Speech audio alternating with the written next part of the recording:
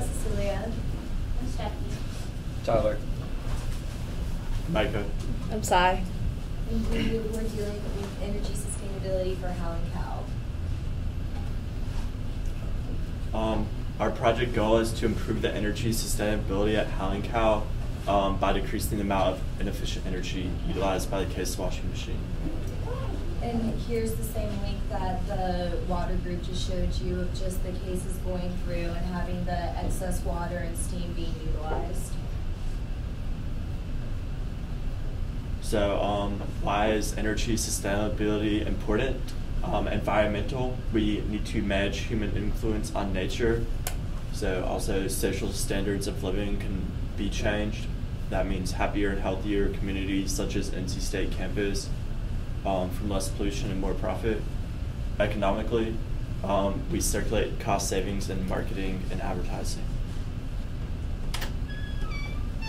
So for the define phase, we wanted to kind of focus in on the case washing machine. This is pretty much the second go around at using the fishbone chart. So we singled it out to be case washing machine.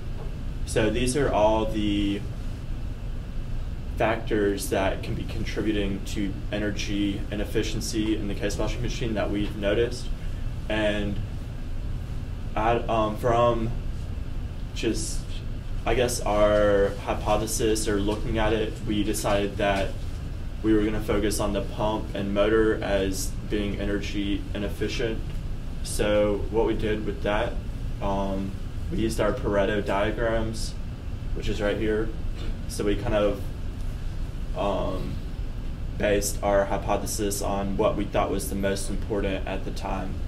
So as you can see, the pumps, then we figured leaks would be the next thing that was causing energy to be increased. And then next, washing time, operator, and then others that we probably didn't see. And this represents the top 20% factors that are causing 80% of the problem. That's what it means by calculated with the 20/80 rule. So moving on to the measure phase, what we use to measure the electricity, we pretty much put one of these clamps on the wires for the pump, and it measures alternate amps, alternate current, and it records every 125 milliseconds. And there's a second portion to it, and once this plugs in, you kind of dial this to either amps, so you can do volts or stuff like that, and it wirelessly downloads data to your computer. And it collects data for the average, the minimum, and the maximum for every minute. So we collected data for these 5 dates and Tuesday, Thursdays. So as you can see, the times that we collected data varies, and the averages of the ACCs were AACs were pretty close in per week. So 10.6 and 10.5, that's 1 week. That average was pretty close, and that second week, April 1st, April 4th, is close, and so the data was correlated weekly.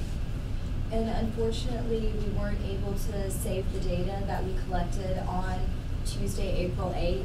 However, we have some other statistics that we'll mention later in the presentation referring to that day and how it correlated with the 11th.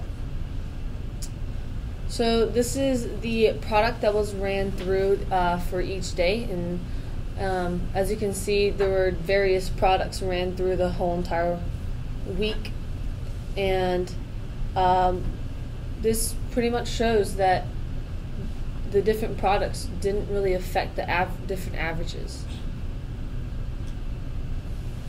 All right, this is a histogram for over all of the days.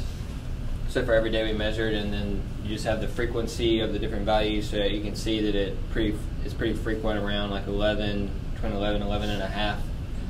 But there are some like outlying values, both high and low. but mostly it's right skewed towards the around 11. All right, and then the next 5 slides are the control charts for the various days we gather data for, and each point is what Sal was talking about with how it gives you an average per minute, and that's what that point is just every minute is a point. And some have more than others, but they all have like above 100 or something. And you can see that there's a lot of variation within the control limits, and then there's some without. But those in the control limits, it's calculated out to where you're only losing about 2 cents an hour for a variation within 1 amp, with only 1 ampere.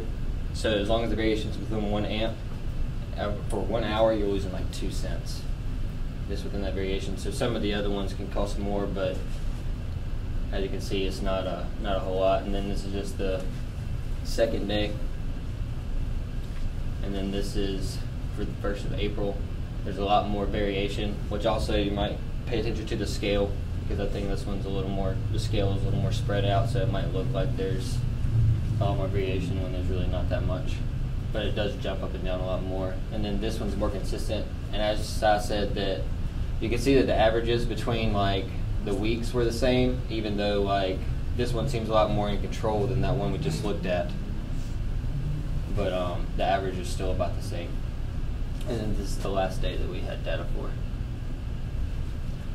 This is a graph of the averages for each day by day, and the letters represent the statistical difference between the different dates.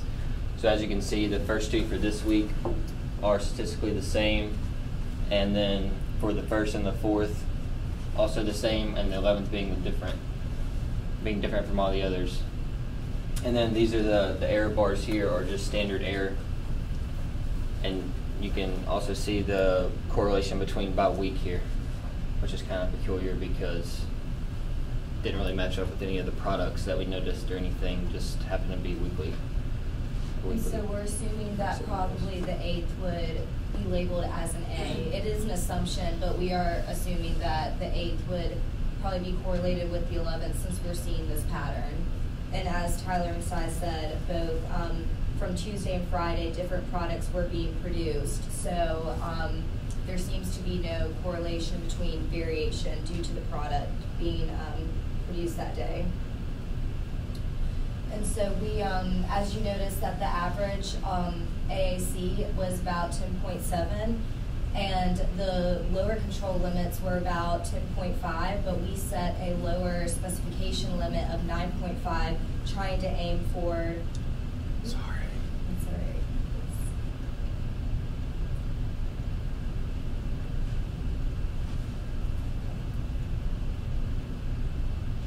right.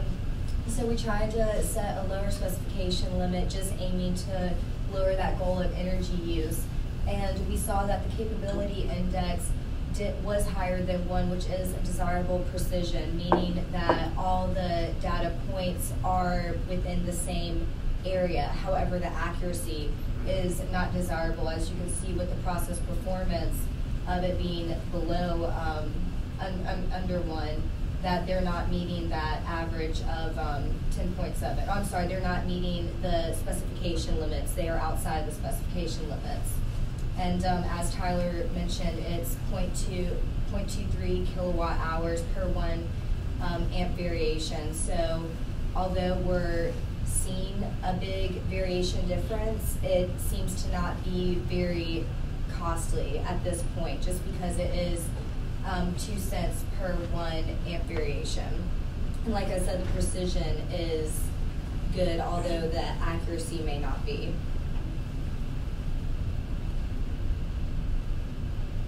So here's a pump that was used for the case machine, and the average for the motor's usage was 10.7 AAC, and it used 230 volts, 2,461 watts, and 2.46 kilowatts.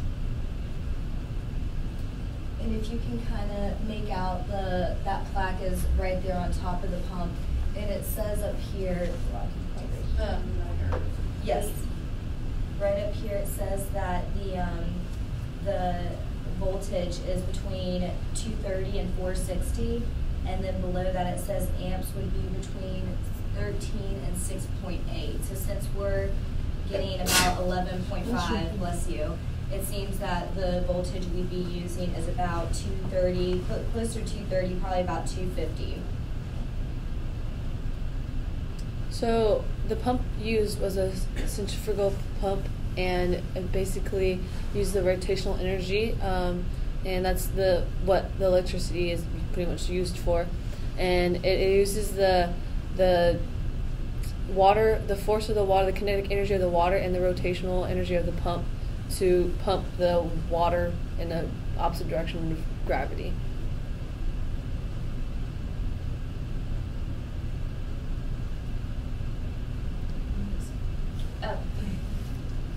So some problems of centrifugal pumps are the captivation has a net positive suction head of system, and it's too low. There's corrosion and overheating due to low flow because the pumps need to be filled to operate, and also leakage along the rotating shaft, and surges change acceleration and flow. So some solutions we came up with for improving are, we noticed that the upstream process is about 2 times as fast as the downstream process, with the downstream process being the packaging machine and the upstream being the crate washer. So we were thinking if a limit switch was installed, it would turn off the machine when the conveyor belt stops from being backed up, or slowing down the washing of crates, or also speeding up the EQ3 machine. And we also were thinking about the automatic soap dispensers instead of manually, and that would save energy, steam, wastewater, wear and tear on the machine, and money. And in our previous presentation, we were discussing if it would be cost effective or inefficient to have the limitation installed, because if it would cause too much energy to turn on and off the pump. However, we're assuming that because there's, once again, is only that 2-cent cost for a 1 amp variation, that it would be more cost efficient to turn off the washing machine when the crates do not need to be washed, and then just spend that extra money to start back up the pump, as opposed to letting all that water consistently leak out. So we calculated the potential savings of turning off the machine half the time that it's being used now to be about $204 every year, because right now it's estimated about $409 are spent every year on just the pump and motor itself, and that's paying 8 cents for every kilowatt hour used. Other possibilities of improvements were using a 460 volt wire connection instead of the 230 volts. Even though the energy is the same, there would be a lot less copper required, and that would be for if you ever decided to get a whole new system. So that would save a lot of money. And also installing a variable frequency drive with the PID control, because then you could control the speed and temperature of the water, and it allows for easy tuning. It can record trends and have better control over the system. So going back to kind of our fishbone diagram at the beginning, these were our hypothesized variable causes, or the hypothesized causes for variation. And so the first thing we were assuming is that the pump itself or the motor was inefficient, and that's why we were suggesting a whole new casing machine, which still would probably be a good idea. However, as I said, once again, we just discovered that it's not that cost inefficient for the pump itself to be varying how it is. So that we kind of ruled that out as a cost effective.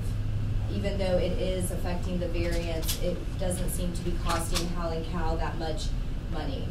And product variance, like we said again, we ruled that out as a cause of variability in the case washing machine or from day-to-day production, just because we didn't see a statistical difference through our NOVA testing. And then we were thinking that the operators were going to have a effect on the machine, which while I was personally down there observing the production, and I had the handheld device in my hand watching the amps go up and down, trying to see when a spike would occur or a drop would occur.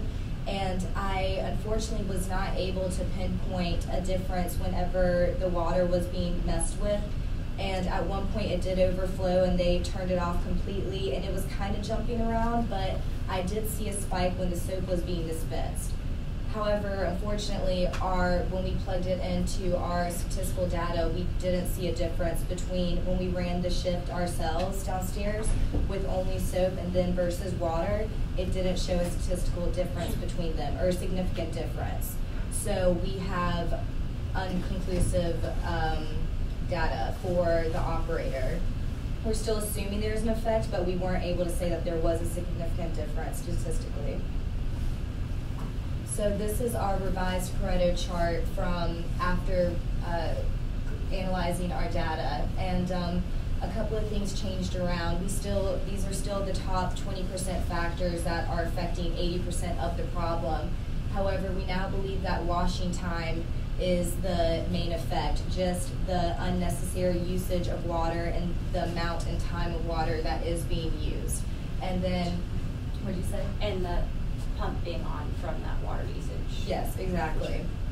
And then leaks would obviously follow after that, with just not concealing the water and once again just wasting water. And then the operator, like I said, we couldn't statistically prove it, but we still believe that the manual control of the water flow and soap suspension plays a big role, at least a bigger role than the pump, since it seems that the motor and the pump are efficient within each other, even though the variance shows a lot of up and down. But so the pump and motor itself seems to be efficient. So some ideas that we have for controlling the system is an operator training program, just to kind of go over an optimal water flow or optimal soap suspension method. Because while I was speaking with the operators themselves, they said that they verified that not only was I seeing a difference, but they see the difference themselves between employees, and they have to tell people, like, make sure you don't turn it past here, like. And they said they're pretty sure they can find a sweet spot to where if you keep that there, it won't overflow during most of the production time. And so then they could pay attention elsewhere. And then same with optimal soap dispensing. When I asked them how often they do it, they just said, like, whenever it seems necessary, but there doesn't seem to be an actual implemented solution for that. And then as we said we collected the records from Randy for the operators that were downstairs in the shift to try to do NOVA testing to see if there was a significant difference between the operators. However, the only ones that were recorded were the ones working on the EQ3 machine and then the ones in the bag and the boxing area. So it didn't really say who was specifically working on the case washing machine, so we weren't able to prove that there was a difference between the operators. However, if a training system was put in place, or just some general rule of thumb of how to deal with soap suspension and water flow, then records could be kept, and then that could be statistically studied or proven.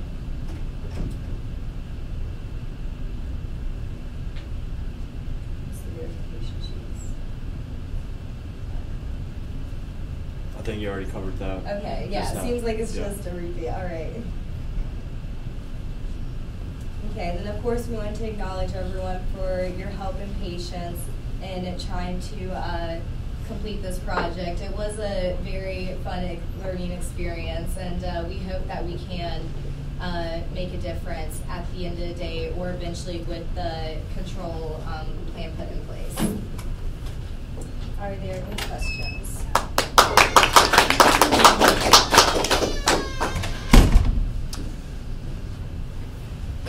One thing, it caught me, the whole undulating pattern we were seeing on some of the amperage. Now, what I will tell you is that the university, I don't know if it's still like that, but in the past, typical voltage variation in the industry is plus or minus 5%. And I know the university, for a long time, granted the power companies the ability to have as much as 10% plus or minus, which is huge variations in voltage. And they would, we sometimes would check 208 voltage, and it would be all the way down to 199. As voltage drops, amperage goes up. You still got to get the same power through. So that could have been actual undulations in voltage supply that you weren't, I don't think you were measuring voltage. You assumed it's actually 208, not 230, which actually increases what the amperage could be over 230. But they may be explained just by voltage variations, and we'd have to code monitor that to confirm whether that was the issue. And that was a desire of our group to use the fluke, since it can measure multiple things. We wanted to hook it up and measure shift with just voltage and see the variation. And that did take place last Friday. However, we weren't able to actually receive that data yet. So we weren't able to present it to y'all. So we did base our analysis on assuming constant voltage. However, that is something that we could present in the future or deal with as far as the control phase of the situation. It was interesting you saw a spike during the soap addition, because what changes when you put high concentration of soap in there? The lubricity of the water changes. It also, you notice quickly it foams. Mm-hmm. So now you've got more of a low density water. If it's trying to pump a high concentration of foam all of a sudden, and motors do something that's called overspeed, and it can actually try to overrun the armature and the magnetic field, and it can actually cause amperage to jump way up. In fact, you can burn a motor out with overspeeds, but with less resistance. So you might have been noticing that, and it just averaged out over the way it takes the micro points and then averages. It might just kind of dissipated that. Yeah, exactly. And this ties into a question I have is, if you were shopping around for different detergents to use, different cleaning agents, what physical properties would make this use less energy? Would it be surface tension or density or what, based on this centrifugal pump?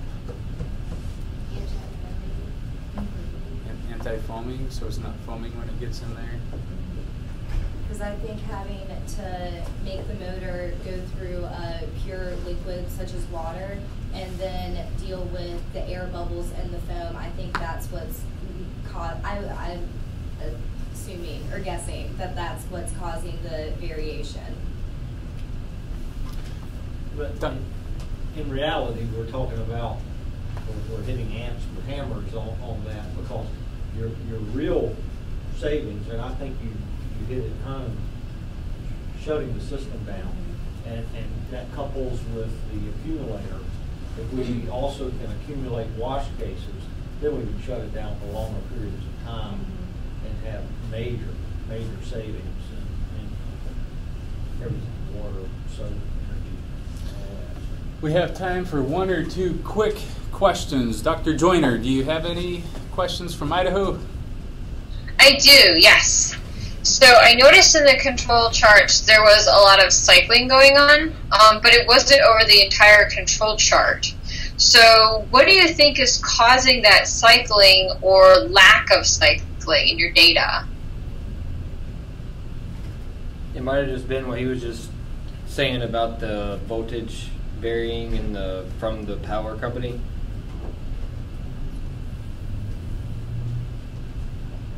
Any other ideas? Well, it's an alternating amp current, so it might just be the alternating, like, I guess, resonance. Is that what causes the magnetic field?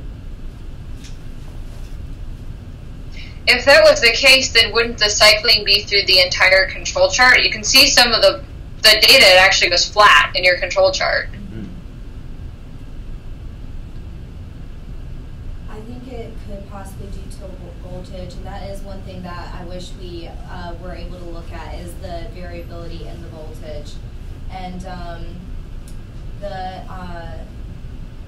other thing, then we tried to see if it did make a difference when the crates were idle in the machine, if for some reason that would affect the way the pump was working or the amps being used if it was just sitting there idle, but there was no correlation between that either. So I guess we're not 100% sure at the moment what's causing that. Okay. Well, I can tell you that we've seen similar voltage fluctuations in the rheology lab, and it's from the power company. So that may be what's doing it. Sometimes it's worse than others, and sometimes it's bad enough to kick our machines offline because it fluctuates so much. So that could be that. But I was just curious at why sometimes you can actually see those cycles and why sometimes it looks a lot flatter. My second question is that you suggested using a 460 volt pump. And so do you have access to 460 volt power? Would you have to run that in? And then if you could do that, is there a safety hazard at all associated with that higher voltage? The 460-230 voltage is just the way that the pump and motor are wired. So different wiring, you can have either the low voltage or the high voltage, and I'm not really sure about the safety aspect of it. So the copper wire would potentially allow for the 460 voltage. That would be the way to make that plausible. They both use the copper wire, but with the 460 volts, you can use smaller wires because less pressure is needed for the amps. Corresponding little amp. Awesome. Well, that's all the time we have for questions. One more big round of applause for all three people.